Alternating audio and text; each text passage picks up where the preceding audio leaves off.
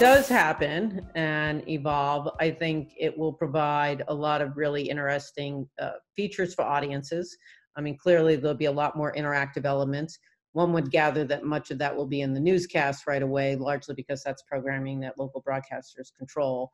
They're going to have to ultimately work at getting deals with the networks and the content providers in order to be able to do more interactivity around those particular shows. It will allow for more targeting for advertising. It'll allow for upselling services. It'll allow for T-commerce. So you could have some products being featured on a local news show, but you could also have a click to buy button at the same time, or somebody promoting a local event, and you could click to buy a ticket, somebody being interviewed on the local morning talk show, and you could wind up doing things like that. So it'll be interesting. There are lots of different discussions about what the business models are going to be. I think they can be very powerful, but then again, it is going to be interrupted a bit in terms of what's happening right now.